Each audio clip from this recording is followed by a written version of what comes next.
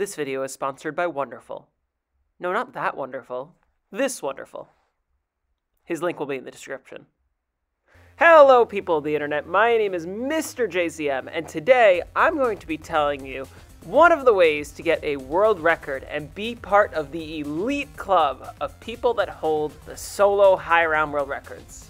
Between the 31 maps that are featured on World at War, Black Ops 1, Black Ops 2, Black Ops 4, and Black Ops Cold War at the time of this video's making, there are only 20 people that collectively hold all of those world records for solo. Well, you might be wondering, why didn't I mention Black Ops 3? Well, Black Ops 3 is a little bit of a different scenario with the whole round cap thing. There are 69 people that have 255s on Black Ops 3. And now I know that there are some maps that don't have 255s, or in Varuk's case, where there's only one 255, but that will be the topic of a different video. Point is, when we're going for the rest of these records, and it's not just a test of who has 30 hours to kill, we need to have every edge on the competition that we possibly can in order to get a world record, especially on these older games that are 10, 12 years old now. And that's why I'm making this video, to explain what entities are, which is something that a lot of the high rounders talk about, but some of you casual players might not know what we're referring to. Now some of you might be wondering, Jordan, what do you know about getting high rounds? You only hold one world record, and it's on the easiest map of all time. That's so funny. Easiest map of all time? At least I don't share my record with 38 other people. I'm actually 6th on that leaderboard, behind 38 other people. Still not the easiest map of all time. It's like 3rd easiest. Doesn't count. No. Oh no, that's Mason.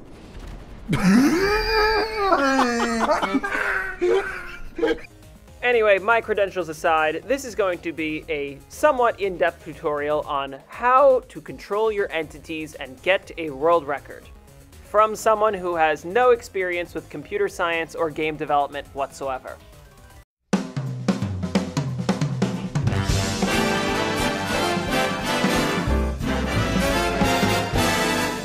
So you might be asking yourself first, what is an entity and why are people talking about it so much? Well, basically, an entity is something that exists on the map. I know that sounds really broad, and that's kind of because it is. The mystery box is an entity. The perk machines are an entity. The zombies are an entity. That buyable barrier you're looking at, definitely an entity. Even you are an entity. Well, why do entities matter? Well, in simple terms meaning terms that I understand, because I actually have no clue. The longer that entities exist, the closer you get to the reset. The reset being the point at which your game is just going to reset back to round 1 for seemingly no reason, but a reason that I'm going to explain. Here's what the reset looks like. Ammo here. What? Oh. No! No! No! Treyarch!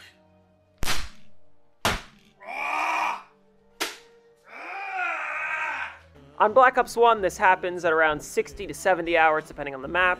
On Black Ops 2, it happens closer to 110 hours depending on the map. And on Black Ops 3, it doesn't really matter. I wouldn't worry about it. The other games haven't quite been fully tested yet, so bear with me. Again, in simple terms, the reset happens when entities exist for 2,147,000,000, blah blah blah, 2 to the 32nd periods of time. I don't know if it's frames or just seconds, or... I'm not a computer scientist, I'm sorry, but basically, entities existing for longer contributes towards this reset. Now, the reset is something that's inevitable. There's no way to avoid it, there's no way to prevent it. But what we can do is prolong it. And the way we prolong it is by minimizing the number of entities on the map. There are some entities that we can't control, like the zombies and the player and the mystery box, but there are a lot of entities that we can control.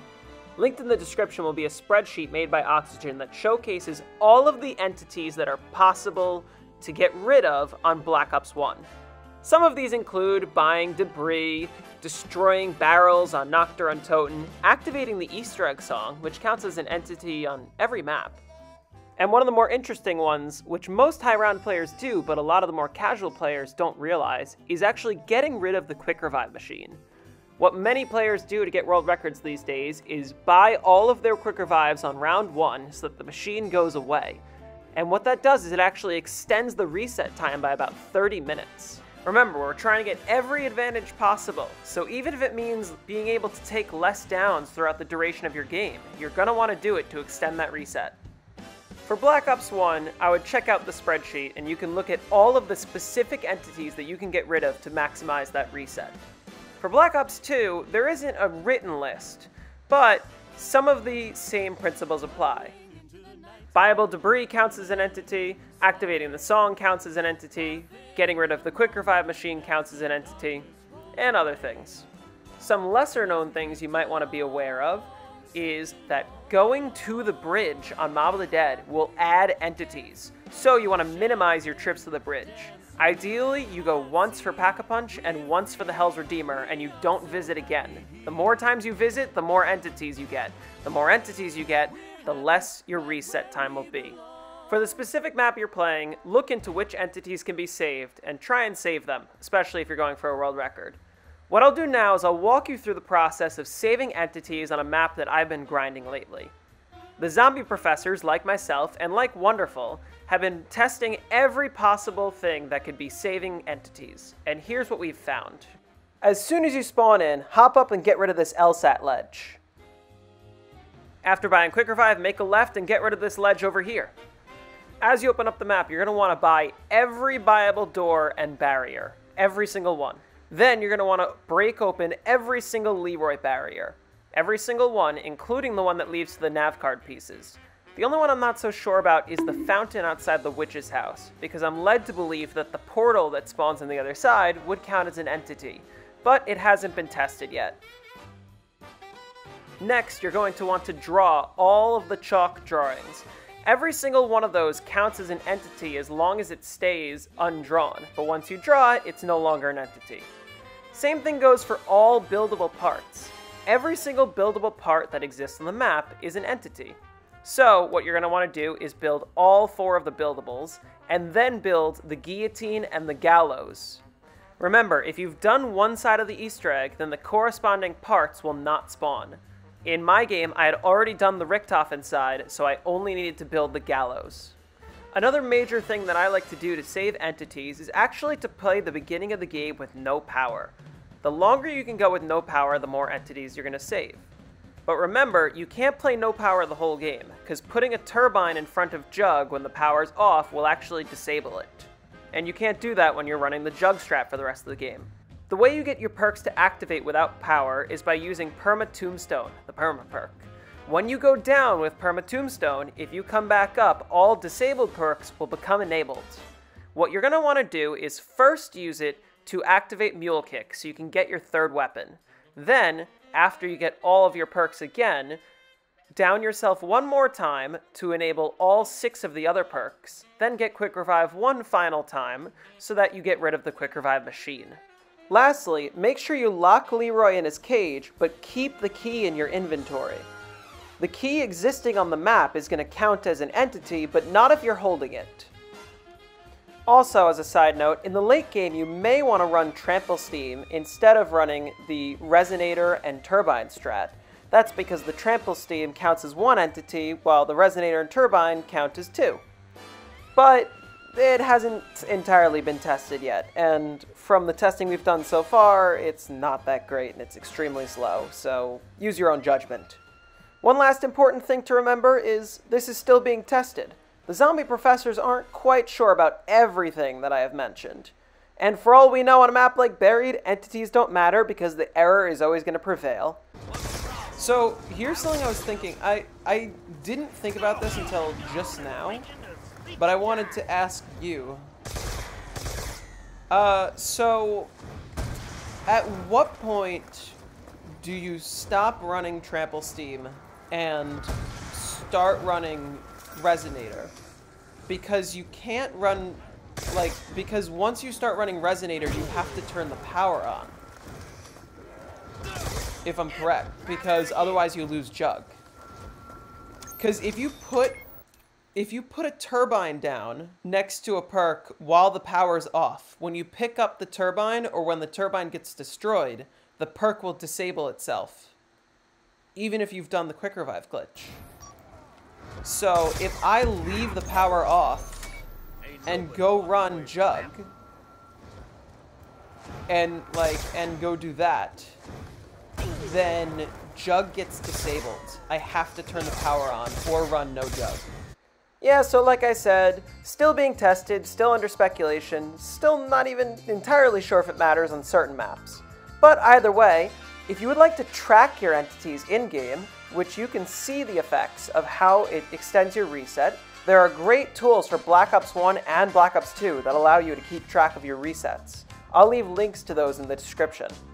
Anyway, before I go, my final piece of advice is, if you are going to spend 30 minutes on round 1 getting rid of all of the entities like I did, make sure you're actually good at the map first. Don't do this. How much slower is treble? This is somewhere around 14 to 15. Oh, this is not looking good. I have no monkeys.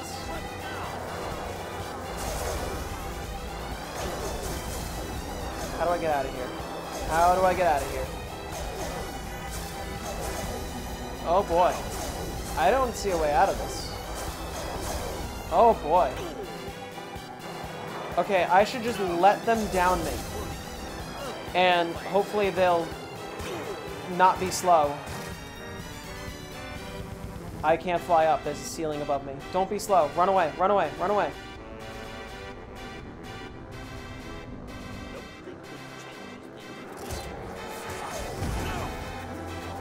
You're joking. You're joking! Anyway, guys, thank you so much for watching. I hope you enjoyed. I am going to still be attempting Buried, because the map is actually really fun, even though it has some annoying moments like that. Like, why did that resonator just disappear? Didn't spark up and... I don't know. Anyway, I hope you enjoyed this little tutorial about entities. I'd like to make this into a little series, explaining some of the more complex zombies topics in a more simple form. Hopefully you understood what I was saying, because sometimes I didn't either. But yeah, thank you for watching. Hope you enjoyed. Stay safe out there, and peace.